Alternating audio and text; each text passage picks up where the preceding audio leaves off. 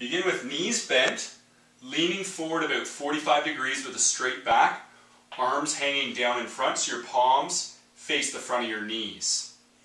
Pull the dumbbells up beside the waist, twisting the grip so that the palms face the outside of your ribs. Lower back down and repeat, keeping the rest of the body perfectly still. As a progression, you use heavier dumbbells. Benefits of this exercise is that it's going to work all the low back postural muscles to maintain this posture. It's also going to work a lot of the upper back muscles for better pulling strength and for better upper back posture. Common form errors are to get too upright when you're doing the movement, which is the most common form error. Once again, you need to stay bent forward using those low back stabilizers.